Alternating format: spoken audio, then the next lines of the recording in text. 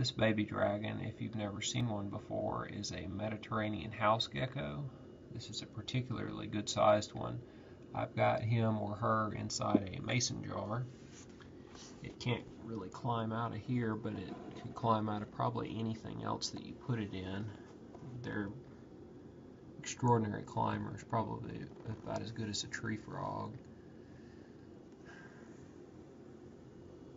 Very rarely do you get the chance to play with one of these little beautiful guys.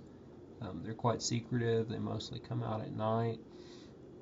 They're good to have, even though they're an invasive species, because they eat flies, spiders, gnats, mosquitoes, any kind of bug that's in your house. These guys are going to eat it, and then they're going to leave droppings all over the place for you.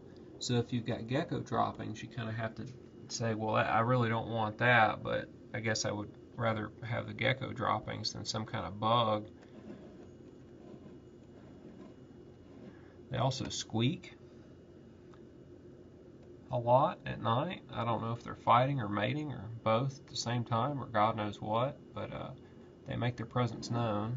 This jar full of sand has a Mediterranean house gecko egg in it that we found in a box of clothes and transported it in here, and it hatched, and then we released that little gecko into the house.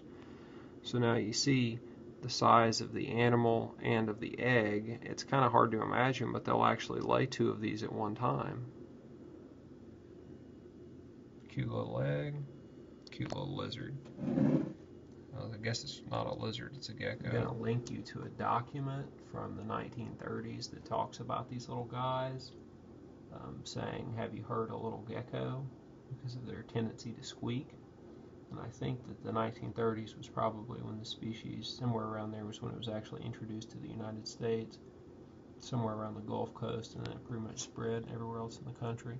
Look at these warts on this beautiful creature. Amazing. They're translucent, they can change color, they go from brown to light pink and yellow.